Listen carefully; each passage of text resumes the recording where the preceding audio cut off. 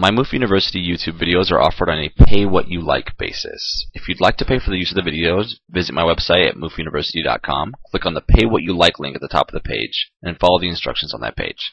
Thank you and enjoy. So previously we've talked about fatty acid metabolism and how we can break these fatty acids down for energy. And before we did that, we actually have to activate fatty acids to their activated form called Acyl-CoAs. And the enzyme that did that was called Acyl-CoA Synthetase, and we added a coenzyme A, and that required 2 ATP equivalents. And we talked about that in the previous video.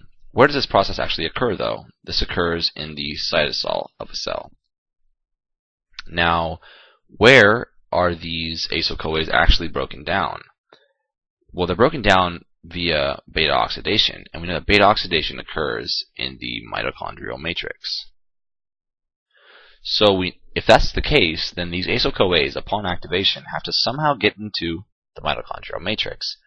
And mitochondria are cellular or are membrane-bound organelles, and specifically they have two membranes. They have an outer membrane and an inner membrane. So membranes in general are selectively permeable. So how do these Acyl-CoAs actually get into the mitochondrial matrix to be broken down via beta oxidation? Well, the answer is in this title up here, Carnitine-Mediated Transport of Acyl-CoA. And I don't want to write that all over again just for time, so see title. So what is carnitine and how does it work in this sort of process? Well, carnitine is this molecule right here that I've drawn.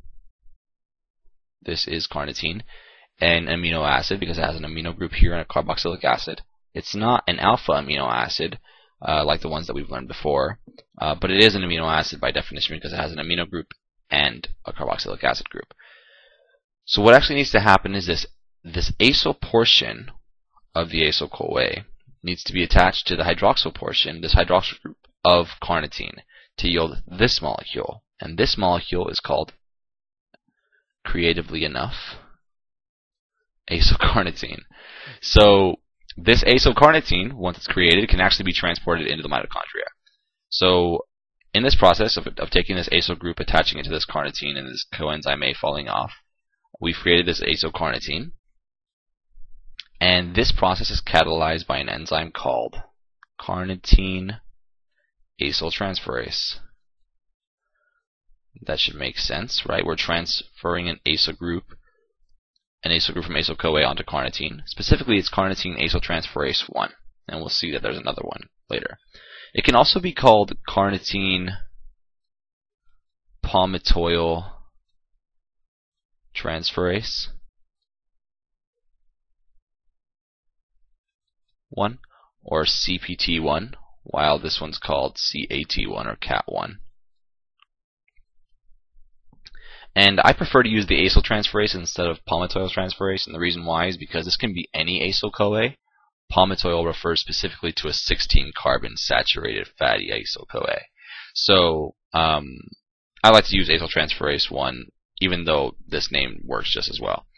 So now that we have this acyl carnitine, this thing can be transported into the mitochondria. So let's take a look at that, how that works. Now, there's a little bit of uncertainty here among scientists about exactly what happens. Now, this Carnitine Acyl Transferase I that I just mentioned, that enzyme is embedded in the outer mitochondrial membrane. So I've drawn it here, and I've drawn it here. You might be wondering why I drew it twice. The reason why is because there is initially Acyl-CoA in the cytoplasm. Now, we know that Acyl-CoA has to be, or the acyl group of that Acyl-CoA needs to be attached to carnitine to make acyl carnitine, as we just saw previously. But it is unclear to scientists whether or not that happens outside in the cytoplasm or on the intermembrane space side. So that's why I've drawn this gigantic OR here. So either this happens, this left side happens, or this right side happens. But we'll see that it's either way, we'll still be able to understand this pathway. So scenario 1, right? Acyl-CoA and the carnitine will come together and form acyl carnitine, where the catalyzed reaction occurs on the cytoplasmic side of the outer membrane, of the outer mitochondrial membrane, still catalyzed by CAT I. So we'll get this acyl carnitine, and then this acyl carnitine can come in through a channel protein or a pore that allows it to come through. And then we have acyl carnitine in the intermembrane space. Either that happens, or instead of that happening, Acyl-CoA comes right through the pore and then joins carnitine and becomes acyl carnitine, and that reaction is catalyzed on the intermembrane space side of the outer mitochondrial membrane. Notice that in either case, we get acyl carnitine in the intermembrane space. So this "or" here is just because scientists aren't exactly sure, at least as far as I know, about which one actually happens. But the point is, though, that either way we get acyl carnitine in the intermembrane space. So once we have acyl carnitine in the intermembrane space, what's going to happen?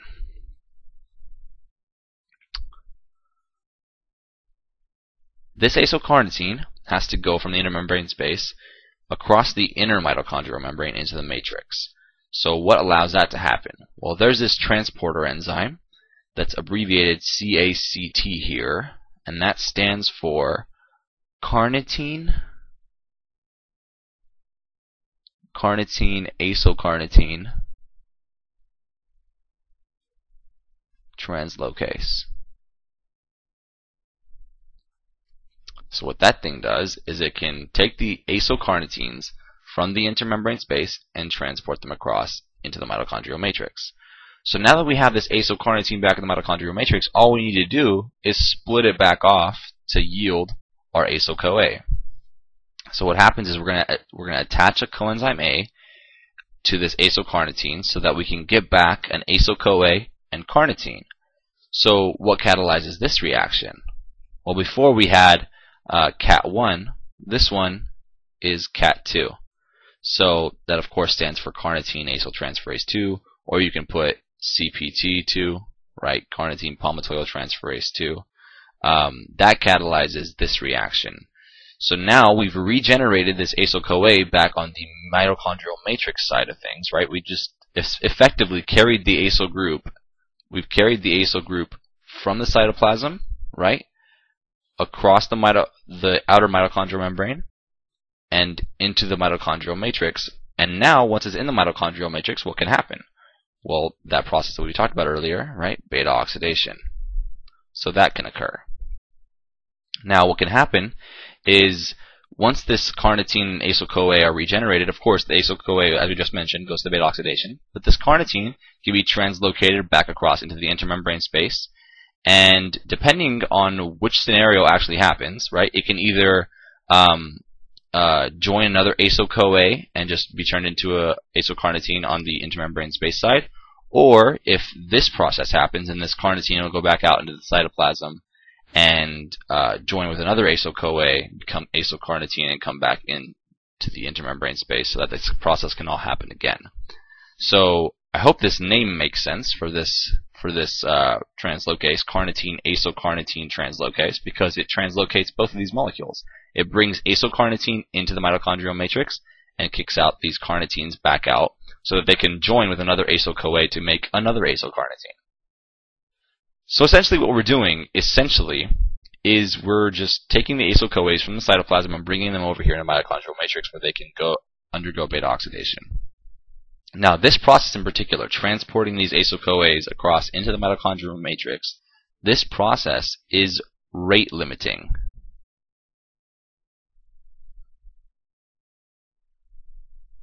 For beta oxidation.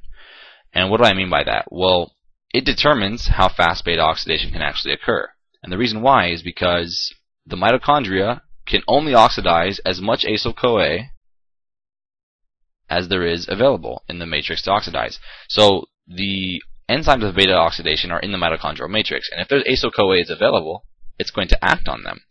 But the process of beta oxidation is only going to happen as fast as the availability of acyl-CoAs allows for.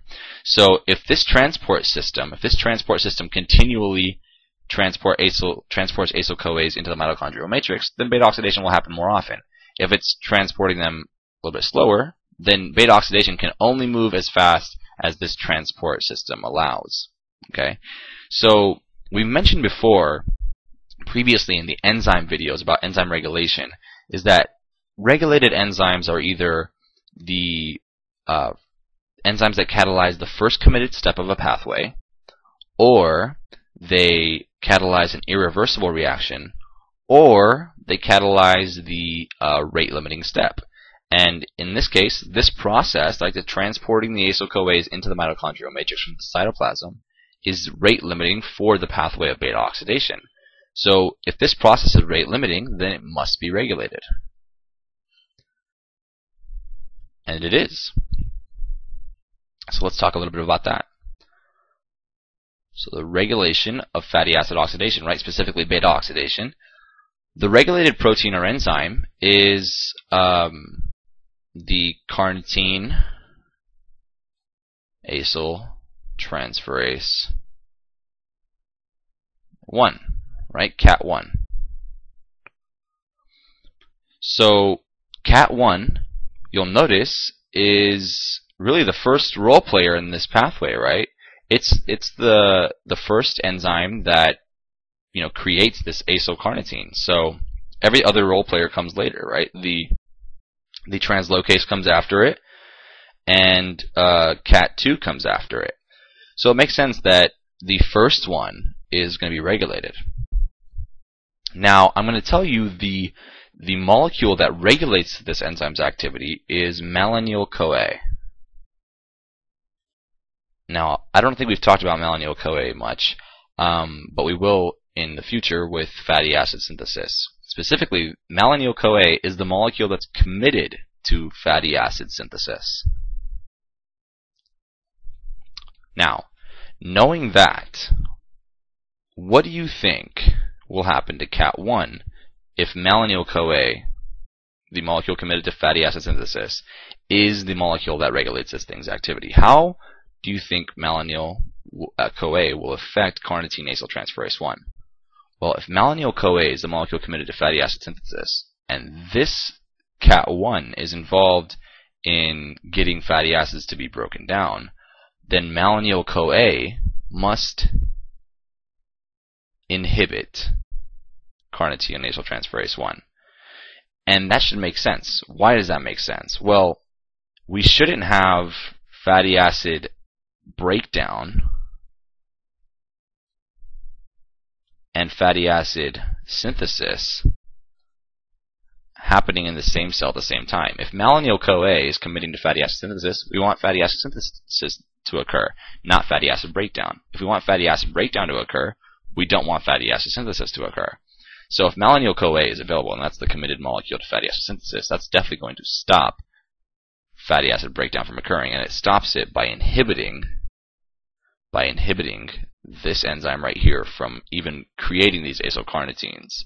So I hope you found that video helpful in kind of understanding the carnitine mediated transport of acyl-CoAs. Thank you for watching.